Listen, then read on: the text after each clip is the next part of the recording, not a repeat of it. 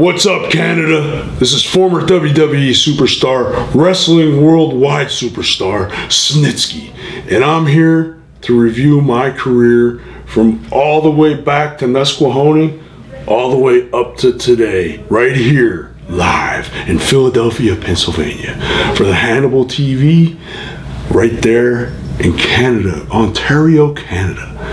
Check it out. If you don't, it's not my fault.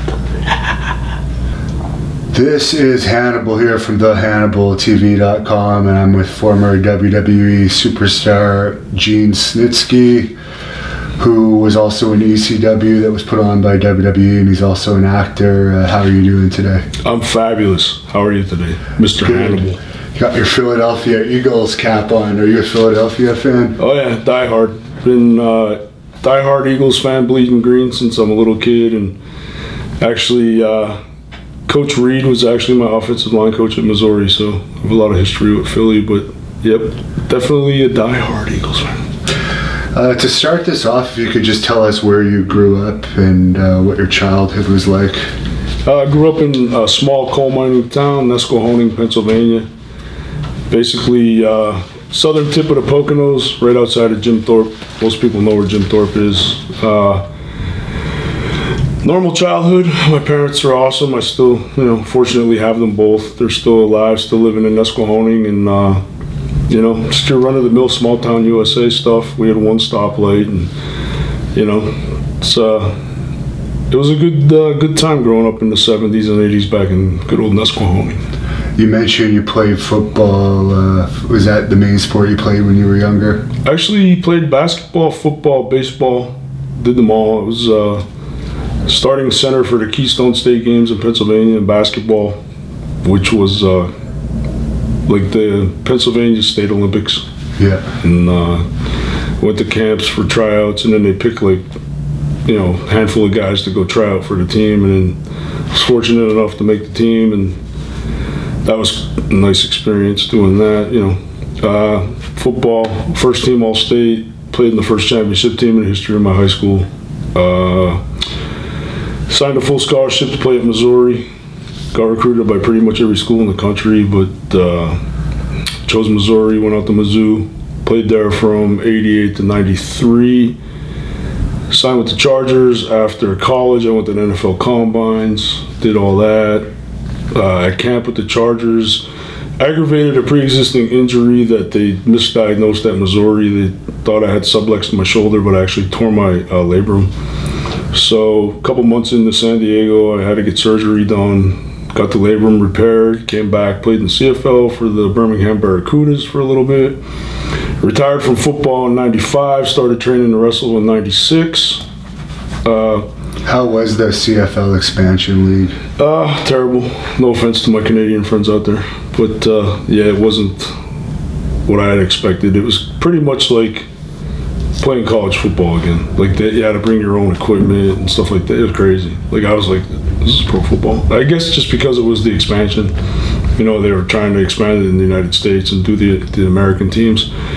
So, I could see why it was like that. But at that point in my career, with the shoulder and, wasn't really that great of money at the time. Just kind of retired from football in 95, and then always wanted to wrestle. Watched it as a kid. Was always, enthralled with the characters and the larger-than-life personas, and just always wanted to do it. So I was like, oh, well, now's my chance. So I'm a firm believer that everything happens for a reason. So. Do you think the XFL is going to do better this time around? Well, they can't do any worse. I think they had good ratings one week, and then all of a sudden, next thing you know, they're folding. So if they make it through one season with, making actual profits, I hope they do. I think it's cool. I like the concept. I love the concept back when they first did it. Unfortunately, the guys weren't very good. No knock on the guys, but you're watching NFL football, and then you watch XFL, and it's like kind of like night and day, really. But the concept was cool. All their little niches they had. And now the NFL uses their camera system, because they started with that zoom-in camera from on top with the cables. That's where the NFL got it from. So, all in all, it was a pretty cool deal. And actually jokingly put on Twitter one time that I was going to try out for the XFL. Is it a joke or not? We'll have to find out. They're paying less than the CFL, I guess, overall at this point, so I don't know how tempted it would be financially. But you have the size still to make it. I would do it just for shits and grins, you know, just to see if I could still play, you know. Because I'm very competitive, my wife will tell you. My lovely wife, Carolyn, who's one of my biggest supporters and pushes me in the gym. We have a gym in our basement, so every day I get to get challenged by my hot wife, who's very jacked and loves working out as well. So it gets interesting down at the dungeon. So. Do you guys have any kids? Because I imagine they're going to be pretty big if you do. No, unfortunately, at this point in my life, I'm not really looking to have kids. But she has a couple grown kids already, and they are very tall and athletic. Her daughter's played softball, volleyball. I think one daughter played on a state championship team, if I'm not mistaken.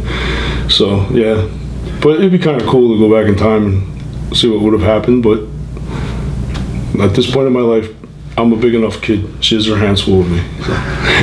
But you're saying seriously about the XFL, there is a chance if you were given like a tryout or an invitation to a combine, you would go? Of course, yeah. Okay. So I think I could still play. I mean, I see some of those guys, and it's like, whew, I should have maybe tried to come back a third time from football. We'll definitely put that out there, see if we can gather any steam on that. So you said you were a wrestling fan growing up. Did you have any favorites?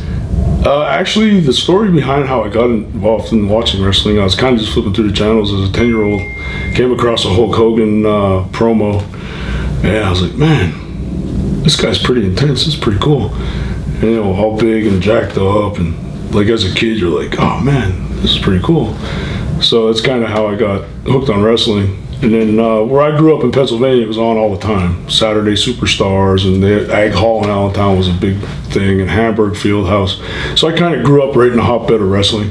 So it's kind of just a natural progression for me. I was always the type of kid that would do anything on a dare or do anything to try to get a laugh out of somebody, or, you know, class clown type of guy. So it kind of fit my persona, my attitude, because I never really took anything serious. I was joking around at the movie premiere that I had. I was like, well, I guess all my teachers from back in the day that would yell at me for screwing around and not taking anything seriously, I could have the last laugh now, because I've never taken anything too seriously, and played in the NFL, wrestled in WWE, and now a successful movie producer. So I guess they were all wrong. Who did you go to for training when you wanted to get into it? I kind of just meandered through the indies for a little bit on my own, and then hooked up with Alpha Anawa'i, better known as the Wild Samoans. He had a camp in Allentown, so I was lucky enough to latch on with those guys and had a tryout with his son Samu, and they brought me on a tour of the Middle East and South Pacific, and I did really well, so they invited me to train at their camp. And then started training in Allentown, doing shows for Federation WXW, and just kind of picked it up really fast. Like I said, I've always, you know, very competitive, love athletics, and, you know, being the class clown kind of guy fit my, you know, my attitude perfect. So kind of just evolved into the transition into wrestling rather easily. I was fortunate enough to, like I said, pick it up fast, and the training was rather easy, to be honest with you. Like, coming from a football background, I was prepared for the physicality of it, and you know, was just fortunate enough to get in with the right people at the right time. And Pops was always, you know, one of my biggest supporters, and always pushed me and tried to make me better, and, you know, eventually got me a dark match with WWE in Wilkes-Barre in 2003. Actually, I think it was on Halloween 2003 in Wilkes-Barre. Wrestled another fellow WXW alumni, Tommy Swade. Him and I must have had a good enough match, because I got signed that next year in January, I think, or February, and then they brought me in June to OVW to start training. So it's basically how it all happened. Was it John Laurinaitis who you were dealing with when you were signed? Yeah, he called me to tell me that they wanted to bring me in, and moved out to Louisville, went through OVW with Danny Davis, and was fortunate enough again to pick it up fast to their system, and started, let's see, June, July, the end of June or the start of July, I think it was, until I actually started OVW. And in that September, I was on TV at WWE on Raw already, so I was pretty fortunate to get through it pretty fast. Was Jim Cornette still involved in OVW at that time? Yeah, yep. Do you have any stories about him or any interactions? Nothing that really jumps out at me. I mean, he was just, he's a great mind in the business, so I'd always pick his brain. But, I mean, I wasn't really there that long. Right. You know what I mean? I was like 3 months, 4 months. So basically my interaction was just, at the arena with him going over to shows, because I still did the OVW stuff. But, yeah, I mean, I always had a great relationship with everybody there, so I didn't really have any issues or stories or, I mean, he's, an eccentric guy. He's, everybody knows about Jim Cornette. He's Jim Cornette. Free speech kind of guy, says what he has on his mind, and if you like it, great. If not, that's great too. He doesn't really seem to mind. Is there anyone else you were training with at the time there that went on to significant fame? Yeah, lots of guys. Lashley, Chris Masters, Joey Mercury, Johnny Morrison. I mean, the list goes on and on. Pretty much everybody that went through there at the time got called up to WWE and was successful. Davari, the heck was the other guy? Mark Capani, he did the Arab, Muhammad, yeah. They were all there with me. So, yeah, Bill DeMott was one of the trainers at the time, and he did a lot of work with the bigger guys. And Lance Storm was there, and he did a lot of the stuff with the smaller guys, so I got to work a lot with Bill and, hone my craft. Because Bill was always, one of the more athletic, bigger guys. So it was cool to work with him and work on some new stuff and learn the psychology through those guys. So, yeah, it was fun. It was a great group of guys. We were just talking about that. I just ran into Melina at the convention, and we were talking about the great crew that we had back then. So, is it true that your Raw match versus Kane when you debuted was supposed to only be a one-time thing? I found out post-match, like maybe a week or two later, that was only supposed to be a one-time thing. But when it happened and they started chanting "Baby Killer," I kind of thought to myself, "Oh, this is good," because obviously as a heel you want to get some type of result or reaction or heat, it's called in the business. So once I heard that, I was like, "Oh, this might have some legs." So they were kind of forced to use me. How was he to work with behind the scenes? Glenn's awesome, man. I still keep in touch with him. He kind of took me under his wing and kind of molded me and helped me along, because I was, very new to the scene. Like I said, I signed in June and was on TV in September. So without him, without his blessing, I probably wouldn't have stayed around, because, he could have easily said, "Hey, I don't want to work with this guy," and then I wouldn't have been there. So. And Lita was also involved in that angle, obviously. How was she to work with? No, she was great. Amy's awesome. I had a lot of fun working with her, Edge, all those guys. It was a cool little story, and got over really well, and wouldn't be sitting here today if it wasn't for that storyline. So it's funny how every day of my life now for the last 15 years I get, "It's not my fault. It's not my fault. It's not my fault." I'm like, So it resonated with everyone, which is cool, because as a performer, you want a reaction, you want something to resonate with the crowd. So must have did something right, because 14, 15 years later, I still get it every single day of my life. So. And you didn't mind the foot stuff, I guess? No, I actually have a foot fetish in real life, so I kind of went to Vince and I was like, "Hey, if there's any way we could integrate it into the character, I think it would add to the craziness of the character," because they wanted me to be as big and crazy and psychotic as possible. So I was like, let's try that. And he was like, okay. Maybe it's as simple as that. So you and Tony Atlas would get along well, I guess, if you. Well, Tony's got a shoe fetish. I like the feet. Tony likes getting kicked in the face with boots and stuff. I'm not into that. You're just more of a foot admirer. I'm more of a foot connoisseur. Yeah, don't want my wife kicking me in the face anytime soon. And you worked with Heidenreich, who's I don't know, I guess a little bit out there as well. Any thoughts on working with him? John was great. I mean, he actually trained at OVW with us as well, and always got along great with John. He was always super easy to work with. I mean, one of our infamous backstage segments always gets, interesting reactions. And, I mean, overall, everything I did there was fun. I just, fortunately enough, I had a lot of, memorable things, because I've made, the top 50 oh my god moments, the top Royal Rumble eliminations. I've had, in the 5 years I was there, I got a lot of cool things accomplished. So, I mean, it's kind of neat that forever in the infamous history of pro wrestling, they'll remember me for something. So it's kind of cool. Heidenreich was also in the CFL as well, but his knees took a real beating, and he's not getting around too well these days. Yeah, he played for, I think, the Saints, too, for a little bit. Yeah. If I'm not mistaken. Yeah. And you were on Triple H's team at Survivor Series. How was he to work with? He has his moments. I mean, he likes having everything his way. It's, it is what it is. But, a lot of times, if you shot an idea by him, he'd shoot it down, or, try to put his spin on it. But yeah, that's cool. It was fun. The match was awesome until Maven broke my orbital bone. Then it was not fun. But how did he do that? Oh, he was supposed to come off the ropes and hit me in the chest with a flying forearm, but his flying forearm turned into a flying elbow into the crest of my eye socket. And my eyelid, if you go back on YouTube or whatever and watch it, it's my eyelid's freaking hanging down over my eye. I have a gash this big and blood everywhere, and I was like, oh man. But the nice thing about it is I got to hit him with a chair afterwards, so I bent the chair.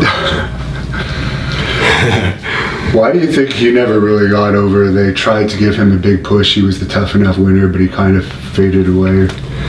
The thing about pro wrestling is you just never know, man.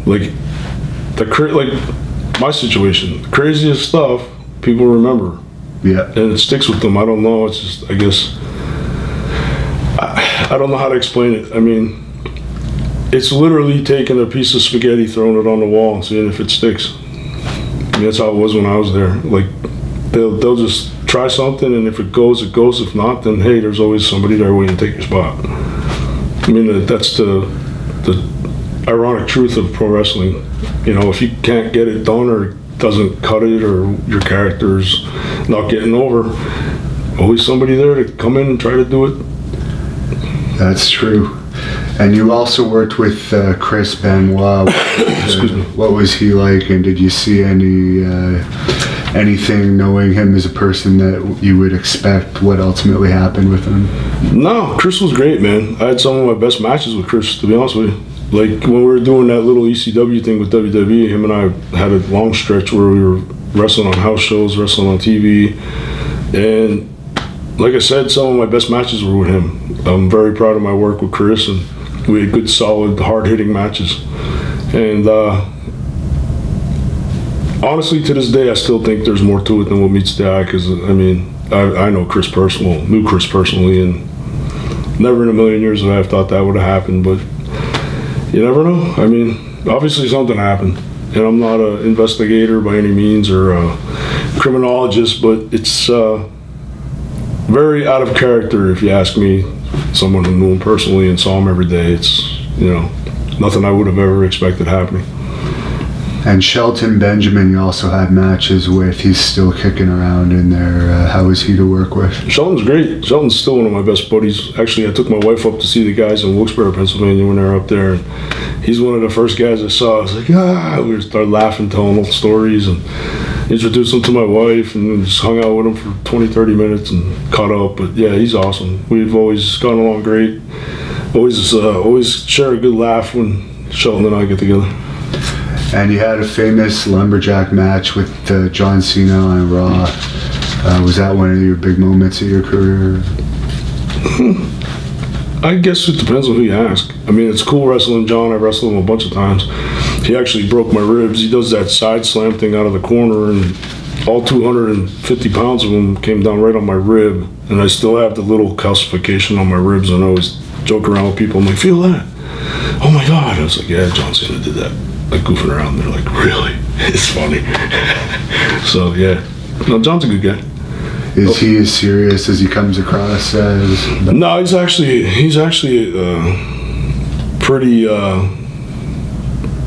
pretty silly, I guess would be a good word. Like, he likes to goof around, have a good time. Like, there's a lot of times where, like if we're at an airport or got stuck somewhere, we'd sit and polish off a bottle of whiskey or something and just goof around. Like, he's a super nice guy. Yeah. How was Tyson Tomko? Tyson was great. I think we should have been the tag team champs. Him and I had a nice little run there, and then we'd always end up losing the Big Show and Kane. But no, we were getting over pretty good. I like him. I mean, him and I worked well together, and it's hindsight's always 20/20, and you could look back and say this should have happened, or this could have happened, or that could have happened. But I mean, that's one thing I definitely think that WWE dropped the ball on. I think with the way we looked and just our style of wrestling, it would have been good to have us as the tag team champs. Have you heard from him at all? I haven't heard from him. I'm friends with him on Facebook and stuff like that. I'll talk to him on there. He's doing gyms, I think, now down in Florida. Okay. He has like a couple of gyms or something like that. Him and his wife. His wife's like a bodybuilder. She's, I think she's just won a couple competitions and stuff too. So, okay. Yeah, he's out of wrestling, I guess. Yeah, he's not doing anything with wrestling anymore, I don't think, at all. And the Big Show, you just mentioned him. How was he to be in the ring with? He's fine. Yeah, I had pretty good solid matches with him too. So I think we did I wrestled him at a pay-per-view, I think, once. We had a little build-up to a pay-per-view match. And I remember one time he hit me with a sink. We did was it hardcore? Something like that. And he actually pulled the sink from under the ring. Wow. And hit me with it. It's pretty funny. Because it's like, oh, he hit him with everything and the kitchen sink. People always say he's a funny guy backstage. Did you ever notice that about him? Yeah, he's a jokester. Everybody for the most part likes to have fun and pass the time, because you're together all the time. You're on the road, you're traveling, you're flying somewhere. Like, for instance, when we did the European tours, we'd be on the road for 17 days. And we'd all be together all the time. So you got to kind of, pass the time, get along, have fun, try to do what you can to create that camaraderie with the crew, because you're together all the time. Yeah. That's where some people snap on those long tours. Yeah, I didn't mind it. I mean, you beat yourself up pretty good. Like, I came home from one time and I slept for like 2 days straight. I was beat. You're going to different time zones. You're on a plane. You're in an arena. You're in a hotel. Just kind of turns into the revolving door, But I didn't mind the traveling part of it. And you were gaining some momentum teaming with Goldust, but I guess they released him kind of just as that was building. We were actually supposed to get the straps because Goldust's dad was on the creative team at the time, and he would always buzz me on like what they were going to be doing. So we were supposed to get merch, tag team belts, everything, but he was going through a divorce with his wife, and I didn't get too involved in the personal side of it, so I just kind of was like, do what you got to do and take care of yourself, because it's ultimately the important thing. I mean, wrestling is just wrestling. I don't want to see anybody like suffer mental illness or something because of wrestling. So, I was like, hey, man, do what you got to do. It is what it is. But yeah, it would have been cool. I mean, we had great chemistry. We had a lot of fun wrestling together, a lot of fun outside the ring. Probably one of my still favorite guys to work with. So, but hey, like I said earlier, everything happens for a reason. So maybe we'll see that in AEW down the road. Never say never in wrestling, man. Never say never. When you went over to ECW, they changed your gimmick, going over the top a bit with your appearance. Was that your idea or the creative idea? No, Vince actually came up to me one time at the ring where we used to all go out to the ring and like practice stuff and work on moves and just wrestling around. And he called me over and he's like, hey, I want you to shave off all your hair. I'm like, okay. He's like, and your eyebrows. I'm like, all right. He's like, and go see the makeup lady and see what they can do to make your teeth look bad. I was like, okay. Yeah, I wasn't a huge fan of that, but, got another action figure out of it.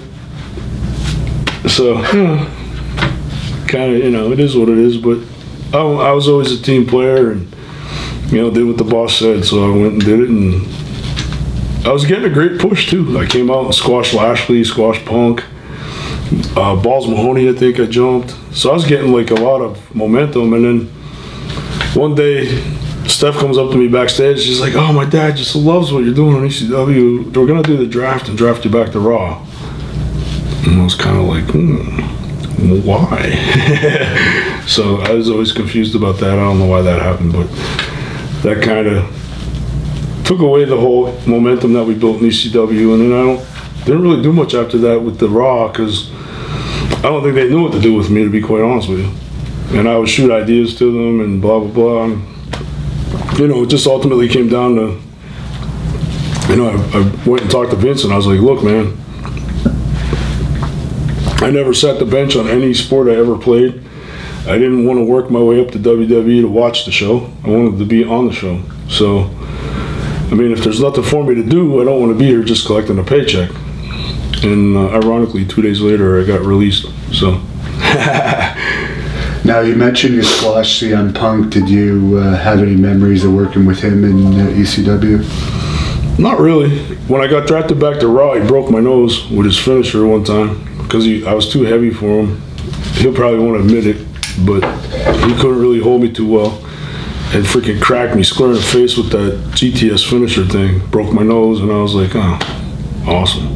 So I was in the middle of New Orleans with a busted nose, broken and bloody, and couldn't breathe, and yeah, it was fun. Said no one ever. And you worked with Val Venus as well, who's one of the famous characters in wrestling. Any thoughts on him? Val's great. He's another guy that helped me out when I was first starting, because I wrestled him a lot on house shows, and just guiding me through the process, and because backstage in WWE is a whole different world, man. It's like there's really no way to describe it unless you're there and have done it. It's just it's like a small fraternity of people that the outside world never would really understand, basically. And there's a lot of politics involved as well. Yeah. I was never a political kind of guy, so I didn't really try to brown nose anybody to get my spot, because as a kid, my mom and dad would always tell me, cream always rises to the top, so just be the best you could be, and if you're the best, you'll get noticed, and if not, then just try harder. What were your personal interactions with Vince like, since you were working with him for a bit there doing the Sun angle?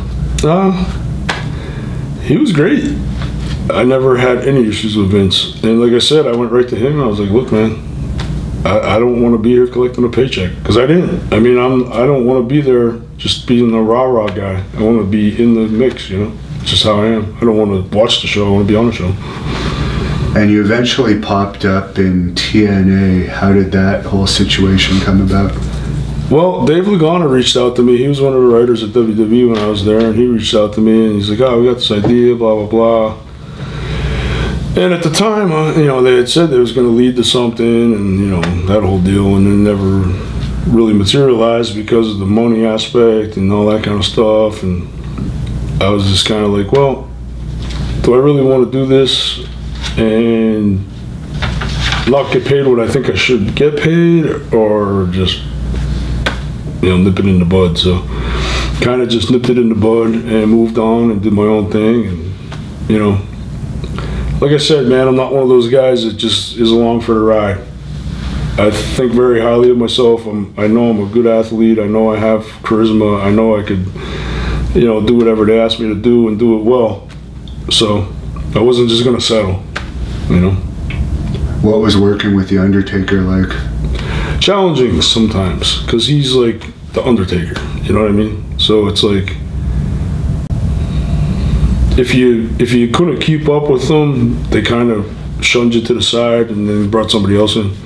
So it was fun. He's a great guy. I don't know what the word would be. He's just like kind of the guy there. Like, he could do whatever he wants, and Vince, obviously loves him and all that. So it was kind of challenging breaking in to that whole scene, like getting involved in storylines with him and stuff. But I never had any issues with him. I mean, we got along fine. Yeah, just a couple things here and there. Maybe like with me and Heidenreich. I don't know. They were sort of kind of hinting that they were going to do me and Heidenreich against him and Kane, and then that never materialized. But I mean, in WWE, they always do that. They start something and then go to something else and something else and something else. You know, they're kind of known for that. So it wasn't surprising, but it would have been cool to be able to do like a little program with them. But you know, it is what it is. Did you ever get to do anything with him outside of the ring when you guys were traveling? No, he kind of stayed to himself. Balls Mahoney, you also worked with him. Did you have any thoughts on him? Balls was great, man. He was one of those guys. He would do anything to make the match better. Crazy. Just, I mean, look at his track record, man. Like the stuff they used to do back in the original ECW was just off the wall, you know.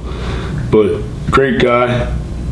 It's a sad, you know, situation that he passed away as young as he did and everything. But no, had no issues with him whatsoever. He was fun to work with. Always easy to set the match up with. I actually wrestled him a bunch of times after WWE on the Indies, and always had really good, solid matches with him.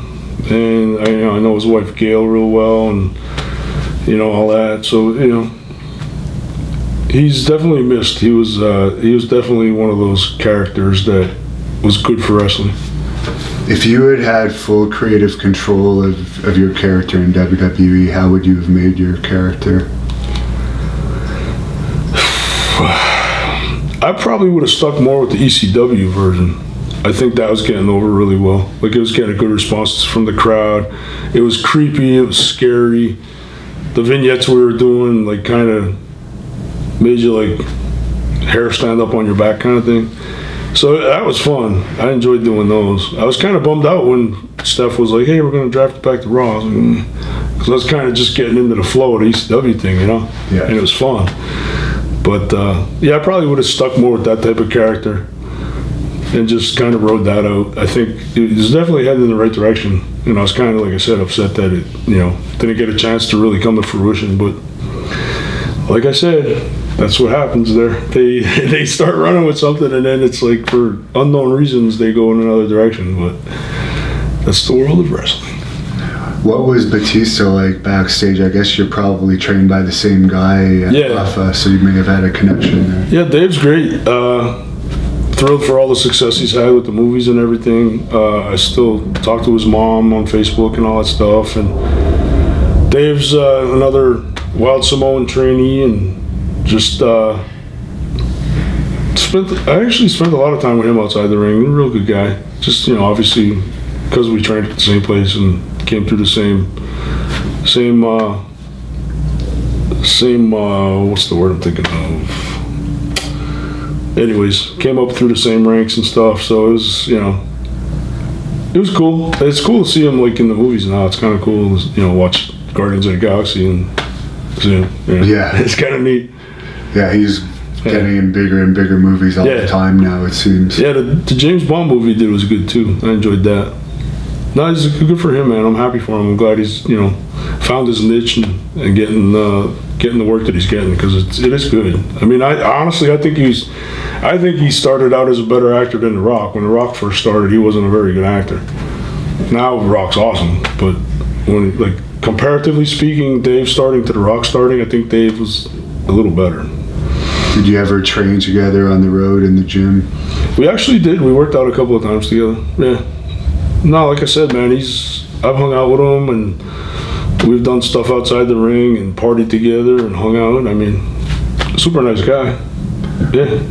No issues with him whatsoever. What are some of your best lifts in the gym?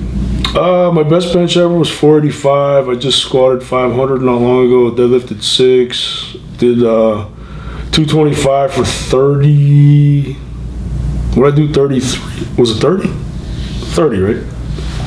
225 for 30 reps not long ago. So yeah, still hit it pretty hard. Did you have much interaction with Dixie Carter when you were in TNA? Not really.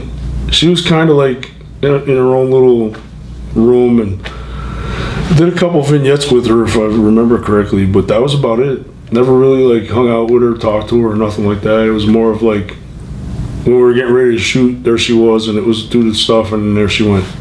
You know. What was the worst injury you ever suffered in the wrestling business? Probably the broken orbital bone.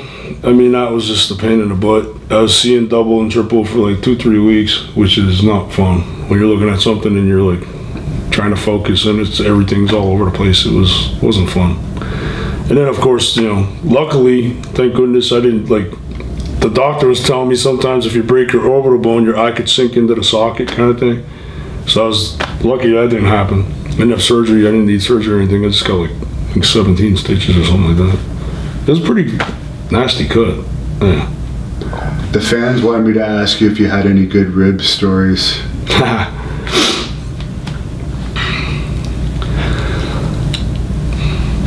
Don't really have any good rib stories. I have a good foot fetish story. The one time we were flying overseas somewhere in Shelton Benjamin, speaking of Shelton, he would always egg me on. So he's like, finds this girl and he's like, hey Snitsky, this girl wants her toe sucked. I'm like, he's like, no, seriously. I'm like, all right, whatever. Because like I said, I was always a class count kind of guy. I'd do whatever just to get a pop from the boys. So I went out, did my thing. And this other girl's yelling, can I be next? Can I be next? And Shelton's like laughing like a hyena. It was like on a plane in the, like just flying to Europe somewhere. And it was like, this is funny. Yeah. Eric Bischoff was, I think, Raw GM when you were working there. Did you have any interaction with him? Yeah, Eric was great. I always, you know, got along great with Eric. I mean, I don't know the backstage scene, like how he was with Vince and all that, but I mean, the segments I did with him came out pretty good, I thought. Like, we did a lot of vignettes and stuff like that, and I always enjoyed it. Is there any wrestler that's passed away that you were close with?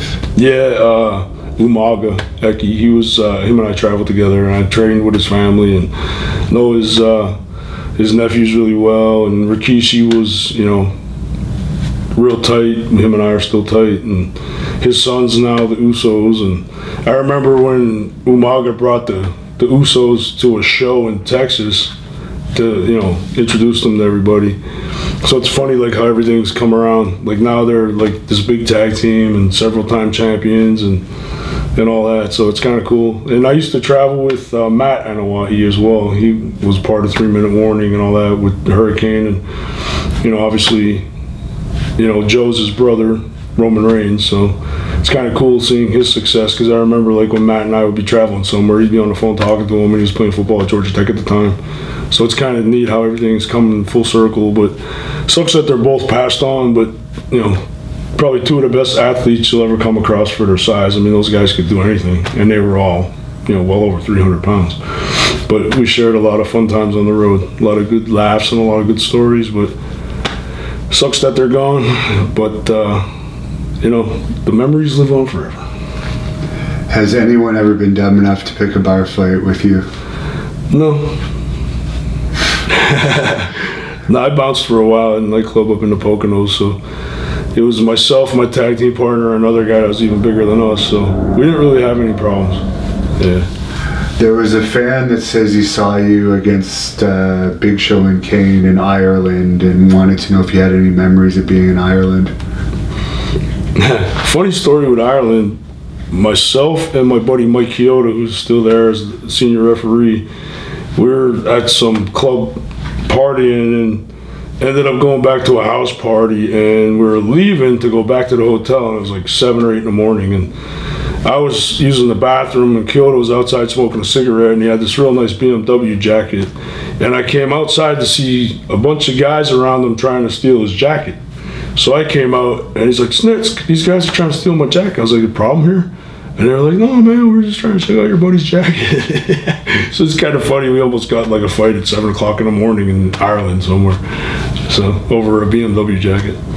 There's a fan that might be asking you this because of the beard. You might look a bit like Jesus, but do you believe in God or a higher power? Someone's asking. Well, I don't really want to discuss religion because it's kind of a taboo thing. Yeah. But I do appreciate the beard love, because I have my microphone strategically hidden in my beard. So Did you ever go out drinking with Steve Austin? I didn't, but I ran into him at the Firehouse in Venice Beach one time after working out at Gold's Gym. And he comes up and he goes, "It's not my fault." I was like, "Oh, it's cool." Like Stone Cold, saying your catchphrase to you is kind of cool. Yeah.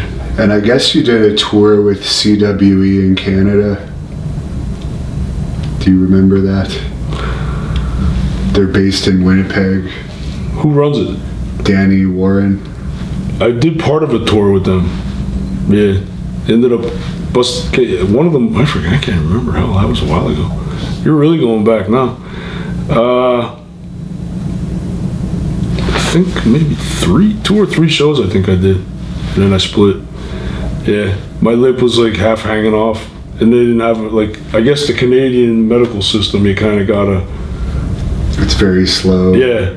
And I was like, I didn't want to sit around and wait for my lip to get fixed. Yeah. So I was like... It's like 12 hours to get stitches, sometimes more. Oh, dude, it was ridiculous. I left the show. I went, thought I'd get stitched up and head back. Well, I was waiting, and then I never got stitched up. I just went back, finished up the show, and I think I ended up at some nurse's house or something. And they tried to, like, use that glue, like that... Yeah, those medical glue or whatever the heck it is, yeah. And then it made it worse. So I was like, yeah, I had to ditch that one early. It's the only time that ever happened to me, but it was like one of those things where, do I want my lip to fall off halfway through this tour, or do I want to go get it fixed? Because I busted my lip open really bad once before when I was a kid. I was jumping, I don't remember exactly what happened, but I was jumping somewhere and my knee whacked me right in the face. And my tooth went through my lip. I still have a scar. And it was like way worse than that. So I never even got stitches. Now that I think about it. I think I just ended up getting it all like, they had to scrape it out and let it like scab over or something. That was a while ago. That's funny. You're digging deep on that one. Do you have any memories of ECW One Night Stand 2005? That was, that was the one in Hammerstein Ballroom in New York. I think that was the big one where JBL got in a fight with Blue Meanie. Yes. I think that was like the big to do. You were in that battle royal, weren't you? Yeah. I just remember like they were yelling at each other in the back. I was like, and I missed it all. I didn't even know what happened. But yeah, that was fun actually. I like that. That was a great angle at the time. Like there was a lot of heat with that. Like that was good. Like I can remember sitting in the, because they had us in the crowd. Yeah. We were like sitting in the crowd. Weren't they letting you guys drink too? Yeah. Or something? Oh, Was that real? Yeah. Oh, it was great. Yeah. I was like just sitting there and they kept bringing drinks. I was like, this is awesome. And like, yeah, that crowd was hot, man. Like all I remember about that was like, because at one point we had to walk down to the ring. And like you were like literally fighting through the people to get there. It was nuts. Like that was an awesome crowd. That place is awesome, period, to wrestle. But that night was cool. Yeah. Do you think that because you had so many memorable moments that you could potentially be in the Hall of Fame one day? I doubt it. I don't think so. I think, like we were talking about earlier, just the politics of wrestling. Unless you're like, one of their guys, I don't think so. I don't even expect it. I would never expect it. I'm just glad that people remember me all these years later. It's like I said earlier, as a performer, that's, justification that you did well. Because if somebody remembers your stuff, you strike the nerve with somebody. Like if you're a performer and nobody remembers you, obviously that's not, good. Did they ever contact you about coming back because you're still in good shape? They kind of kicked it around a couple of times, but it's one of those things where it's like I have so much other stuff going on to just drop my whole life now and go back. It would have to be very, very lucrative for me to even consider it, to be honest with you, because I got, the shop going, I got, the stuff with the movie, I got, my wife, we're doing stuff, we got stuff going on. It's like, just to up and like drop all that after I built it all back up. You know what I mean? Like I don't know. It was, like I said, I take a lot of zeros behind the first number to think about it. What were your thoughts on Little Guido? Nothing in particular. Nice guy. Always solid worker, real good guy. I think him and I wrestled a couple of times at the ECW version for WWE. Yeah. No, he's great. Yeah. You wrestled RVD too. Yeah. Huge star. Yeah. How was he in the ring? Tricky. Some of those kicks and stuff he throws, you kind of just gotta adjust on the fly because you never know where they're coming from or where they're gonna land. But as far as like setting up the matches and stuff, he was super easy to work with. Real nice guy. He was doing, I think he did a couple films and stuff too. But I think I just saw him. Where did I just see him kick up at? Isn't he back with TNA now or something?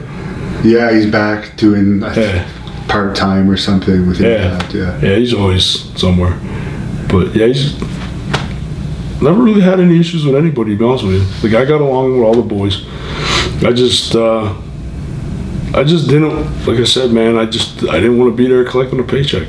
Like I consider myself worth a lot more than that.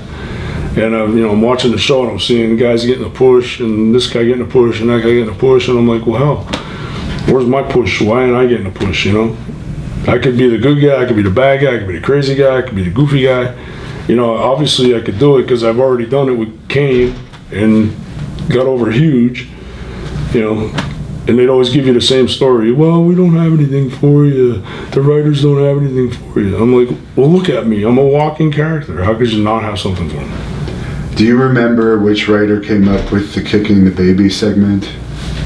At the time I was doing all my stuff with Glenn, it was Dan Madigan. He was writing all the stuff. And then he eventually went on to write Glenn's movie, See No Evil. I still actually keep in touch with him as well. He's awesome.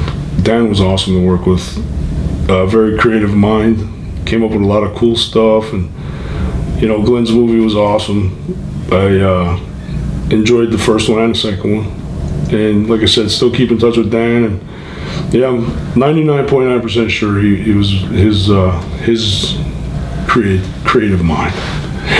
Is there any agent that you like working with? I know they sign agents to matches there in WWE. Arn Anderson was probably my favorite. He was awesome. Arn and I always got along great. Definitely hit it off when I was working there. He helped me out with my style and my matches and all that kind of stuff. And, you know, always, you know, go the extra mile kind of guy to help me. And just loved working with Arn. I see he's with AEW now, so that's cool because they kind of gave him the shaft at WWE from what I heard. So I'm glad he's, you know, still in the business and doing well because he's got a lot to offer, man. He's I don't like throwing the word genius around much, but he's definitely got a mind for wrestling, no doubt. Is there any wrestler that was particularly hard to work with in the ring? Not really. The hardest part of WWE was just setting up the matches because you have all the personalities, you got all the, you know, the personas, the, you know,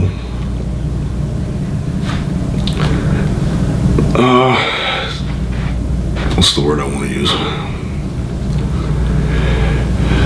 A lot of guys had to have it, you know, everything laid out from A to Z, which I didn't always like doing.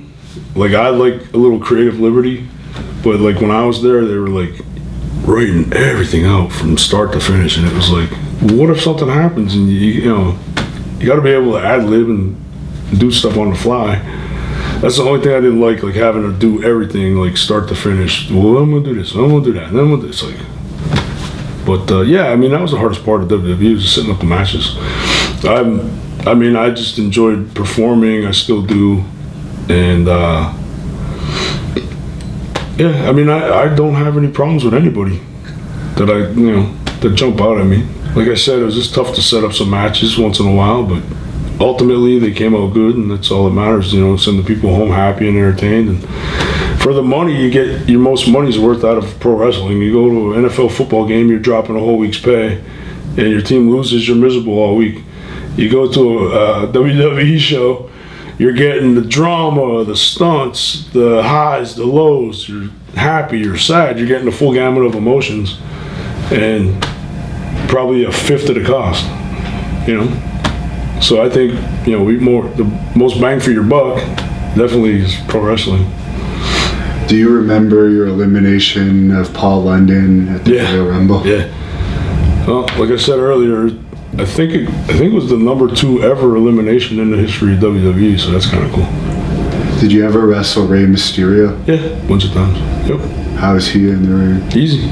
I mean, he's 150 pounds. Yeah. It's like super easy to do stuff with him because he's so light. You just toss him around and then, miss something and he fires up his comeback and it's 619. It's not, rocket science. Is there anyone backstage in WWE that surprised you when you got back there after watching it on TV? As far as being maybe he comes off as a heel on TV, or the opposite, somebody that's nice on TV and is a dick. I think Orton has times where he could be a dick to fans and people and stuff, but he was like, him and I always got along good. He was always super cool with me, but a lot of people see his character and they're like, what a dick. And then sometimes he is a dick, everybody is, but yeah, I think Randy, for the most part, probably is the most opposite of his character. What are your top 3 favorite wrestlers of all time as a fan? As a fan, well, gotta put Hulk Hogan up there because he's the reason I actually stopped flipping through the channels to watch wrestling in the first place. It was a tough one. There were so many good characters back in the 80s, it's tough to put 3 into a box.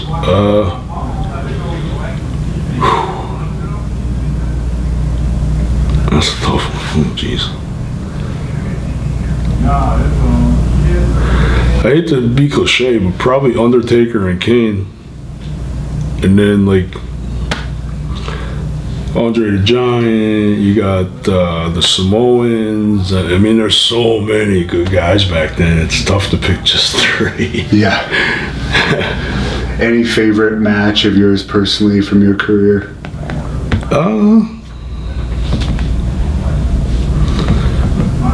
I mean, to say the Kane match at Taboo Tuesday would be kind of the expected answer, but I mean, that was awesome, and it was on my mom's birthday. It was my first pay-per-view, and I beat Kane, so that's kind of right up there. But the coolest thing to me was walking out at WrestleMania, and there's 90,000, 80,000 people, and you're like, I'm at WrestleMania. You know what I mean? As a wrestler, that's the Super Bowl of wrestling. Yeah. So for a guy from Nesquehoning, Pennsylvania, town 3,000 people, to walk out at WrestleMania and perform is kind of this is pretty sweet. Did you have any say in your theme music? No, they Jim Johnson at the time kind of geared everything towards your character, so he knew the character and designed it from there. But I love my theme music. Do you think you were treated fairly overall in WWE? Yeah. I mean, they threw me into a situation. Nobody knew who I was.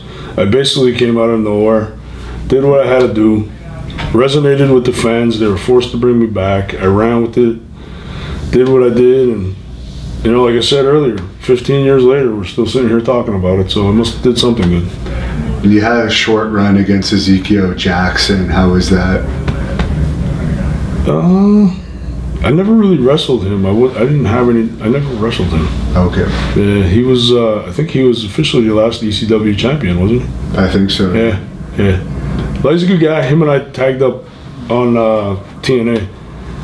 So, yeah. I don't even know if he's still even in the business. I don't think so. Yeah. I don't think so. Yeah. Obviously, he has a fan, because there was a fan question about that. Oh, really? But, no, he was, he was a big dude. He was big. But I don't know what he's doing now. It's kind of weird.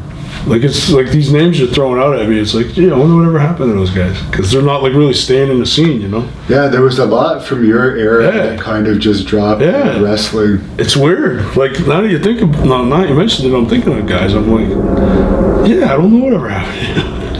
Mike Knox too. He looks kind of like you. He seems to have disappeared. I actually pitched an idea at WWE about him and I tag team, and they never did anything with it. I thought that would have been a cool tag team. Yeah, especially with the beards. Yeah. And they just, I don't know if they didn't see it or they just had other things on their plate, but they never really went with it. But I did pitch that idea too. What was your favorite arena to perform in? Ooh, that's a tough one.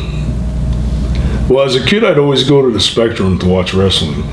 So I always wanted to wrestle in Philly. I grew up outside of Allentown and used to go to shows at Stable Arena. So that was one I always wanted to wrestle at. And then obviously, growing up in the Northeast, Madison Square Garden. And I was fortunate enough to wrestle in all three of those places the first year I was with WWE. So I knocked them right off the bucket list to start. So, yeah, it's pretty cool. And this is a fan question. You don't have to go into detail of this, but what did you think of the whole Montreal screw job thing? That was before your time in WWE, but... Well, from what I've seen or heard about it, it was pretty effed up. I mean, to switch to finish like that, no. I mean, I could see why Brett was pretty pissed. You know, I think it was a screw job. Yeah, it sucks. I did definitely put a black eye on the business, because everybody, I mean, at the time, everybody heard about it. And I mean, the rumor is Brett went in and punched Vince in the face and knocked him on his ass. So, I mean, if he was that pissed off about it, obviously it was effed up. Yeah. Because Brett's been in the business his whole life. And for him to have that reaction, obviously it tells you something was a little fishy. Were you in the company when the plane ride from hell happened, or was that before your time? Sounds like that would have been fun, though. Yeah. And last question from the fan I'll ask is, what are your thoughts on wrestlers using steroids? Well, I'm one of those kind of guys that, like, marijuana's the big thing now, like legalizing marijuana. I always say, it's your body, you choose to put into it what you want. So I don't really have a view on it. I've never touched them, never done anything like that. I was always just a naturally bigger guy. I always got by just on my talent. I never really had to do anything like that. But, they'll let you drink a case of beer till your liver dies. They'll let you smoke a pack of cigarettes a day till you get lung cancer. They'll let you tan until you get skin cancer. Yeah, so I mean, where do you draw the line? If a guy wants to take something to make him feel better, look better, perform better, why not? Look at Viagra. Yeah. That's same thing. It's a performance enhancer. So, I mean, the coffee is. Yeah. Like, where do you draw the line? And now marijuana's big in the States, like legalizing it. Colorado's making a killing on it. So now everyone's like, oh, we should legalize marijuana. You know what I mean? Is it legal in Pennsylvania? Yeah. Oh, it is legal. Yeah. Medical marijuana is legal in PA. And for what I've been hearing, they're trying to push it through legalizing it straight across the board. So it is in Canada now, but it's you can't like just go into a shop and buy it. You gotta order it. Yeah, I mean, to me, it's your body. Who am I to tell you what you can or can't do? I mean, I had a friend growing up whose dad would always say, it's funny that you asked that question, because my one friend's dad would always say, now remember guys, anything in moderation is not going to kill you. So just don't go overboard with it and you'll be fine. Like, I always remember him saying that, because we always used to go out drinking. Like, all the parents knew you were drinking back then. And they were like, just moderation. And we'd always joke around about it. So, I mean, looking, to that question, it's like, how do you determine how much beer is okay to drink? How much do you determine how many smokes are okay to smoke? Like, how do you determine how many Viagras are okay to take to your, you know what I'm saying? It's like, yeah, it's weird. Like, I don't know. There's such a stigma with it that it's like, And let's be honest, there's no professional athlete that's 100% natural. They're always taking some type of supplement or some type of stimulant or some type of something. Yeah. I mean, it's just the way it is. Everybody's looking for the edge to get better. So if you want to do it, hey, have at it. It's your body. I don't condone it. I don't,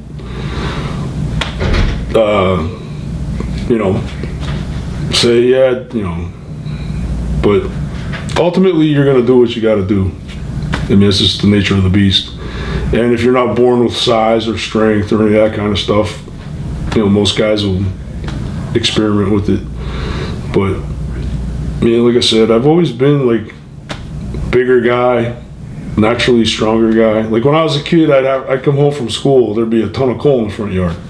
I had to shovel a ton of coal in the coal buckets, carry it around the back of the house and put it in the coal bin.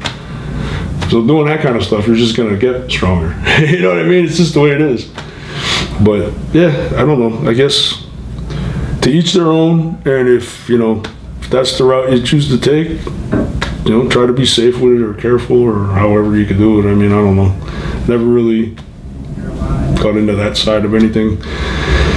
Took pain pills once in a while here and there just because of the nature of the beast. You're bouncing around, you're sore all the time, you're in a rental car, you're in a different bed, da-da-da-da-da. Like, that's the only stuff I really ever took. And that was just for more of a comfort thing. Because you're always sore, you're always stiff, you're always uncomfortable. So that's about all I've ever really experimented with. All, prescription, obviously. I'm not going to take something that I have no idea what the hell it is. Yeah. So, safety first. You brought up Viagra. Your wife's in the room, so maybe this isn't a question necessarily for you, but is there one town that you noticed had the best arena rats for wrestlers? I never got into the whole rats thing, man. Like, as you can see, I'm almost 50 years old and I take pretty good care of myself. I don't want to stick my you-know-what into something that's going to make it fall off. So I was never into that whole scene. We'd hit Hooters in a strip club or, whatever, but I never, wasn't my cup of tea, man. If I don't know, just always with the AIDS stuff going around and all that kind of shit. Is it really worth it? I don't think so.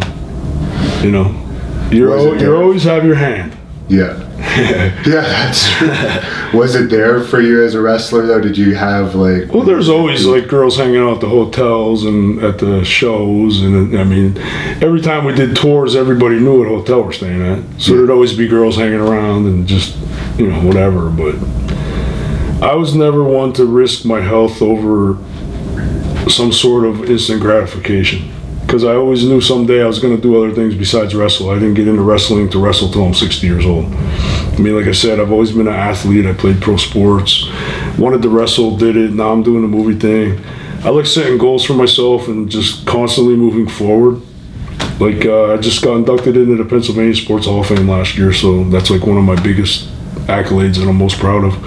Because it's not just because of wrestling, it's because of my whole body of work as an athlete.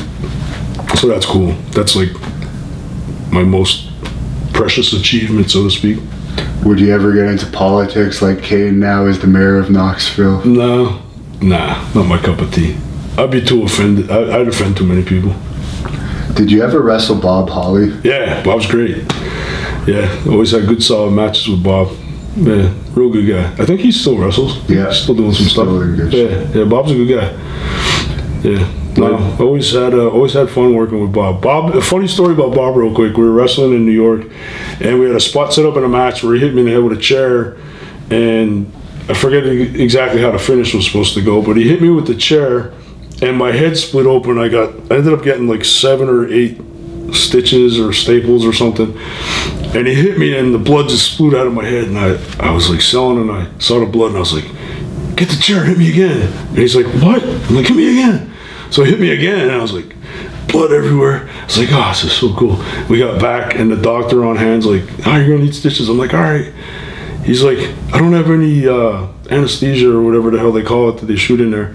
I was like, I just stitch it up. So I'm sitting there getting stitches, and Bob comes back. He's like, you all right? I'm like, hell yeah. And he's just shaking his head. He's like, you're effed up, man. I was like, it was a good spot in the match. It's a funny little story. Well, speaking of that, I mean, with your size, you probably would have done well in MMA. If it had been more popular after football, do you think you would have considered that? It's hard to say, because I'm like a spur of the moment kind of guy. Like, I always wanted to do the wrestling, and then when football finished, I was like, I'm doing wrestling. So it was like, I didn't put a lot of thought into it. I just knew I was going to do it. So, like, if MMA was like it is now, back when I was 10 years old, I might have been flipping through the channels and saw that and decided to do that instead of wrestling. You know what I mean? Yeah. Like, it was more of like, it caught my attention as a child and I wanted to do it. You know what I mean? So, like, maybe. I can't really say for sure because I wasn't put in that situation. But it's definitely, like, I've trained with, one of my buddies had a dojo in Nicholson, buddy of mine, Kevin, and he had Kevin Dillon, he was like a competitor and did all the Tong Sudo, I think we were doing. And I've worked out with him a bunch of times and stuff, and still have my gi and all that. So, yeah, I don't know, maybe. Yeah. What do you think of today's wrestling products? I know you don't follow it that closely, but there's a lot of companies out there. I don't want to be like totally demeaning to anybody, but today's wrestling isn't the type of wrestling that probably would have caught my attention as a kid flipping through the channels. Like, my wife and I DVR it and we'll watch it, and there's like a lot of it I fast forward through, to be quite honest with you. Like, it doesn't interest me. Bray Wyatt, probably my favorite guy. Braun Strowman, I enjoy watching. They're probably the only two guys that, like, I really get excited about seeing. The other stuff, so much cookie cutter stuff now, it's like, I can't get into it. Like, and all the guys, it's like, there's no larger than life characters. There's no guys that make you go, wow, that guy's gonna kick somebody's ass. You know what I'm saying? Like, that's what I liked about it when I was a kid. And I'm not saying it because I'm a bigger guy. Obviously, when I was 10 years old, I wasn't this big. Yeah. So, like, that's just what caught my eye. And I could always remember, like, seeing the guys and being like, wow, those guys are so, like, impressive and larger than life. And, like, now you watch wrestling and it's like, my wife's bigger than 90% of the guys. You know, that is true, but your wife is also larger than a normal guy, but yeah, it is true. It's crazy. Yeah. Yeah, my wife's like a former volleyball player. She's 6'1", jacked. I mean, anybody who follows me on social media sees all our workout stuff. I mean, like, she's like, man, I'm bigger than most of these guys. I'm like, yeah, you could probably kick most of their asses too. It's like there's no more aura of ass-kicking guys. You know what I'm trying to say? Yeah. Like, back in the day, if you saw a pro wrestler out in a bar, you were like, wow, I ain't messing with that guy. Yeah. You know what I'm saying? Like, now you see them and it's like, hell, I could kick his ass. They wouldn't even stand out most of them now. Yes. It's like, it's crazy to me. Like, to me, like, I want to see somebody where I'm like, wow, look at that guy. Like, somebody you don't see every day. You know, that's like the whole encapsulation of your emotions. Like, wow, that guy's gonna tear somebody's head off. Or, man, like, when the Ultimate Warrior would come out, you'd be like, look at this guy. He's like, doing all this stuff, and he's jacked, and he's like slamming people, and it's like, you saw him out on the street, you'd be like, damn, look at that guy. Yeah. You know. Now it's like you said, you see somebody, you're like, oh, I'm a professional wrestler. You kind of laugh. You're like, really? Like, it's I don't even know the word I want to use. It's just not exciting to me. Like, if I see a 180-pound guy wrestling a 180-pound guy, like, it does nothing for me. That's a high school fight. Yeah. It's like, some of the guys look like they're 12 years old. It's like, you know, hit the gym, take care of yourself, do something. I mean, I don't know. Maybe because I'm an athlete and I've been an athlete all my life, and I've played pro sports and I know what it takes to get to that level. Like now, you could just throw on a pair of sneakers and a pair of shorts and be like, "Oh, I'm a professional wrestler." Like, I don't know. It just doesn't work for me. You know. And how did you transition into movies? Well, another thing I've always wanted to do on the bucket list, and same thing as wrestling, man. I was a kid flipping through the channels and you saw Friday the 13th or Halloween and you were like, oh my God, this is awesome. Like just the music and it's just, I mean, it was awesome. When you grew up in those times, that was just the thing. It was like, oh, Friday the 13th. So for me, like I said, it was just a natural progression because that's just who I am. And, you know, I like to set goals and do different things, and that was just something I always wanted to do. And I was fortunate enough to meet the right people, and I had an idea for a film, and I threw it out there, and we wrote it up and shot it, and it came out really good. And, you know, very proud of it. We won the Best Horror Feature Film at the Philadelphia Film Festival. A lot of other awards as well, but we're on Prime, Amazon, iTunes, Redbox, all that. So any of you people up there in Canada, 100 Acres of Hell, check it out. What's your cable company up there?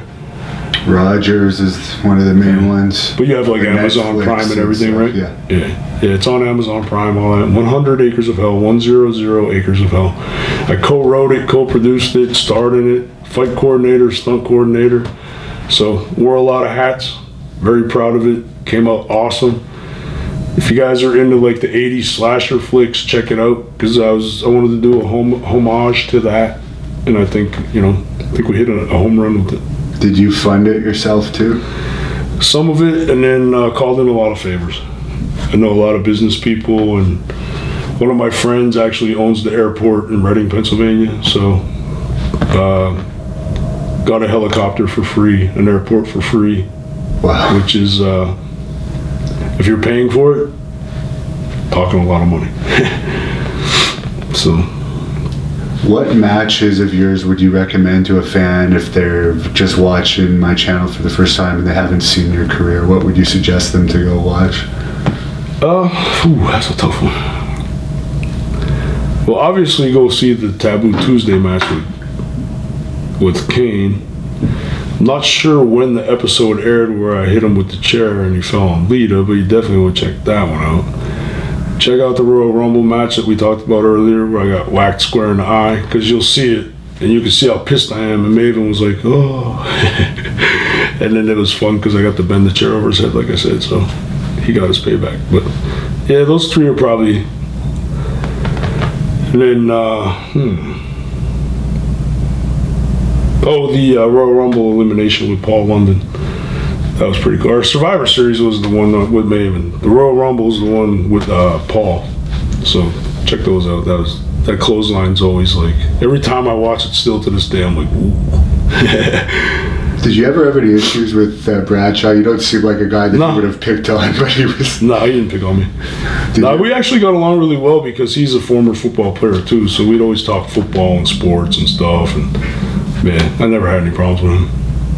Did you notice any of some of the other stuff? Oh yeah. He tortured Miz like you would never believe. Threw him out of the locker room, made him dress in the hallway, all that kind of stuff. Oh yeah. He had his moments. So if people want to book you now, do they do it through ESS Promotions if they want to bring you? You could do it that way, or if you want to just contact me directly, you could do book Snitsky at AOL.com. I handle all my own bookings through there. Do a lot of convention stuff now. I started getting into the Comic Cons because of the movie and all that kind of stuff. So doing a lot more of the conventions and the Icons of Wrestling we just did today. Just reach out. If we can make it work, we'll make it work. Like I said, I have the business now, Priority One Surplus in Hamburg, Pennsylvania. So pretty busy with that, and that's doing well, knock on wood. So. I got a great life, man. I'm beyond happy. I got a great wife, nice house, nice gym. Couldn't really ask for anything more. I'm doing all right. And for social media, where can we follow you? Twitter, at Big Gene Snitsky. I'm verified, so look for the blue check mark. Instagram, The Real Snitsky. And I don't really do much Facebook stuff with wrestling, so hit me up on Instagram or Twitter for that. But if you want to check out the film, there's 100 Acres of Hell on Twitter, Instagram, Facebook, all that stuff. Give it a watch. Hit me up. Let me know how you liked it. I'm always there for the fans, man. I'll always take time to answer and shoot the shit with everybody. So without the fans, there'd be no Snitsky. So I'm not one of those kind of guys that ever turns down autographs or pictures or that kind of stuff. I like my fans. They're obviously pretty good. Are you going to be doing other films? Yeah, we have a synopsis for part 2 of the film already, and obviously it depends on how well the first one does, but got contacted to do a few other things, but I'm kind of put it off till I see how the film does. All right, well, thanks a lot for talking to us. Can we get your wife in to say hi? No, she's not. Good luck with that. But I don't want to piss her off anyway. Yeah, she's awesome. My wife, Carolyn, everybody, like I said, that follows me on any social media platform, see her and I, because we're always posting goofy videos down at the dungeon, so check those out. All my Canadian fans, thank you so much. Appreciate it. Like I said, there'd be no Snitsky if it wasn't for all you fans. Keep watching for me, because you never know where I'll show up. And check out the film 100 Acres of Hell. Hit me up, let me know how you like it. And check out the store, PriorityOneSurplus.com. All the good stuff, all the surplus stuff, military, camping, all kind of stuff. So check that out, and thanks for having me. Appreciate it. Could we get a It's Not My Fault? If all the people in Canada don't watch the Hannibal TV, it's not my fault.